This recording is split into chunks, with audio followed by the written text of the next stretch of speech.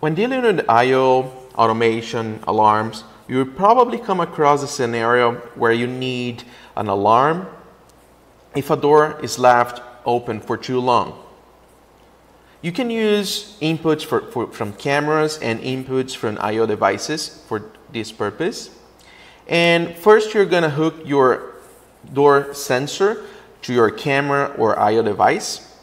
Then we are going to configure the event for door open too long. Here I'm going to demonstrate the configuration using an I/O device, but it is exactly the same as using a camera. First, you're going to create the input event that it's going to recognize if the door is open. This event that we already created, here we are going to associate to which port your door is connected. So in this case, we have my door connected on input port 4. So which means that this event will trigger when input port 4 is open. So whenever I open my door, the input port 4 will become open on my I/O device. So first we configure this event, and we are going to already go ahead and configure the closed event that we're going to use later on. So this is the closed event. First you give a name, a description, and then this event will happen when input port 4 is short or closed. In this case, if my door closes, the input port 4 of my I/O device is going to be short, and this event is going to be triggered. Now let's go back to the open event. So here we're going to configure this event will happen as soon as my door opens, okay? Because when your door open, the input port 4 is going to change, and now it's going to be open. And we are going to configure the actions. Here on the actions, you can configure other actions if you want to happen as soon as your port is open, like sending an email or a notification to your operators. But for this purpose, we are going to use the timer event. A timer event are special events that happen after a certain amount of seconds that the parent event from which the parent event was triggered. So as soon as my door is open, this event is going to be triggered, and then it's going to create a timer event. And that timer event, here all you have to do is click add, but I'll open the timer event that I have already done. Here this timer event will trigger after 10 seconds, which means that I will get an alarm if the door is left open for 10 or more seconds. Here you are going to configure your event actions that you want the system to trigger if your door is open for 10 or more seconds. Here we configured the system to send an email to our group of administrators with a message saying that the social gate was left open, and we are also including some snapshots of all these cameras of which we can see who left the door open. We are going to send notification to all the surveillance clients with these cameras selected.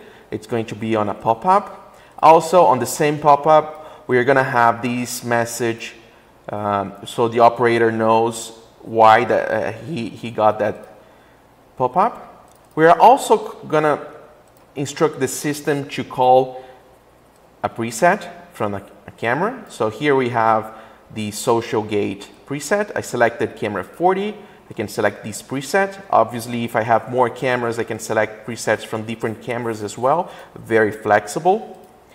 We're also going to trigger a siren. So here we have pre-configured an action that actually triggers a physical siren. So it is from this device here. Just to demonstrate, all I have to do is drag and drop the action to turn on our physical siren. And also, we can instruct the system to create a bookmark, so we can easily search who left doors open by using the bookmarks. And we're going to set bookmarks for all these cameras. So this is our actions for if the door is left open for 10 or more seconds. But in order to finish, there is a special configuration that we have to do on timer event. That is the cancel timer on event. Why do we need this option here? We need this option because we have to cancel that timer if the door is closed before the timer triggers. So the timer event has this configuration, and here we are going to select that the timer is going to cancel if the door is closed. So all you have to do is select whatever event you want to cancel the timer. So in this case, we previously configured an event that is triggered if the door is closed, and we're going to select this event here. So if the door is closed, we are going to cancel the timer event that actually sends the alarms. So this event will never happen. If the door is open for too long, then the timer event is actually going to trigger after 10 seconds. And this is basically all the configuration you have to do on the timer event for door open too long. But there is just one more detail on our configuration. Remember that we set up a physical siren to trigger here when the door is open for too long. We have to stop that siren somehow. The way we do it is that when the door is closed from this event, that means that the input port 4 is short on the I/O device. Then we are going to configure here the action to turn off the siren. So when the door closes, the siren will turn off. Now let's see this event in action.